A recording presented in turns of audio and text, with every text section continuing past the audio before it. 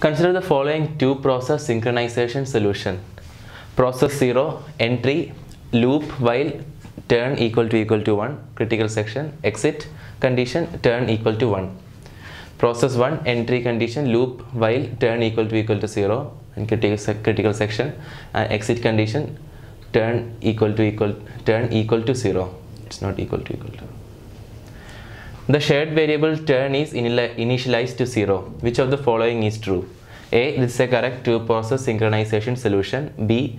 This solution violates mutual exclusion requirement. C. This solution violates progress requirement.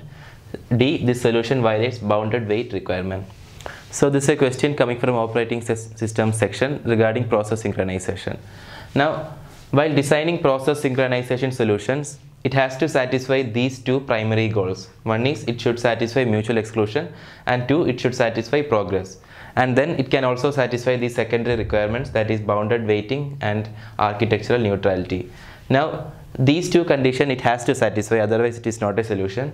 Now these two properties are optional. We can, if we have these two, then it is better, our solution is a better solution. If these two are also not there, also it is fine, still we can call it a synchronization solution. But these two are the ones we absolutely need. Mutual exclusion here means at any point two processors should not enter the critical section. Only one process should be able to enter the critical section. That is mutual exclusion. Now progress means if some process needs to enter the critical section, then some other process which is not planning to enter the critical section should not be controlling the process which wants to enter the critical section.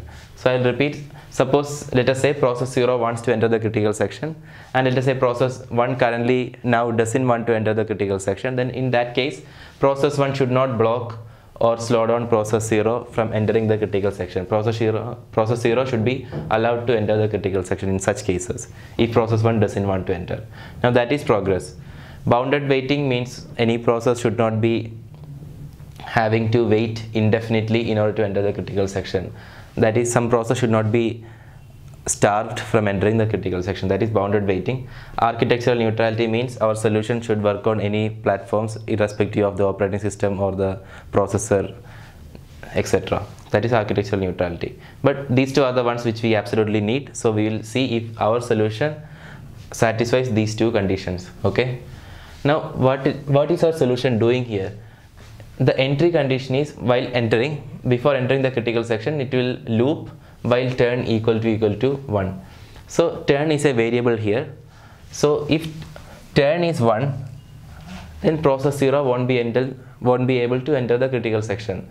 But if turn is not 1, then process 0 will enter the critical section, because this while loop will be returning false. So it will exit from here, it will come to the critical section and it will execute the critical section, and after that while exiting it will make turn equal to 1.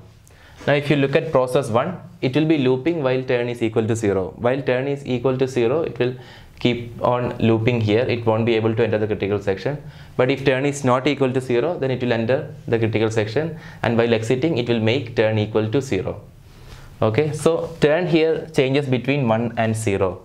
So when turn is 1, only process 1 will be able to enter the critical section. After entering, it will make turn equal to 0, and when turn is 0, process 0 will be able to enter the critical section, and while exiting it will make turn equal to 1. So if turn is 0, only one process will be entering. Similarly, if turn is 1 also, only one process will be entering the critical section. So mutual exclusion condition is satisfied in our solution, because there is no way at some point both the processes can enter the critical section.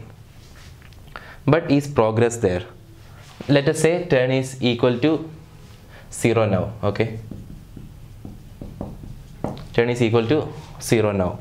Now if you see, while turn is equal to 0, process 1 won't be able to enter the critical section. It is blocked. Process 1 is blocked now. But process 0, if you see, process 0 will be able to enter the critical section. Okay. Now let us say process 0 doesn't want to enter the critical section. That is, it is not even reaching this point. Process 0 is executing something else. It doesn't want to enter the critical section now. But until turn doesn't become 1, process 1 won't be able to enter the critical section. So what it means is that if turn is 0, Process 1 wants to enter the critical section, but it can't enter because turn is 0. And process 0 also doesn't want to enter the critical sections. It is doing something else.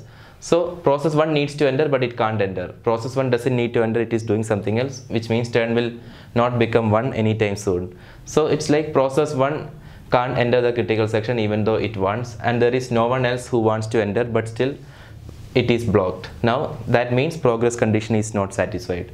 Process 1 wants to enter, no one else wants to enter, but still process 1 can't enter. So progress condition is not satisfied. So we can't say that this is a proper synchronization solution. So if you look at option B, option C, this solution violates progress requirements. So option C is the right answer.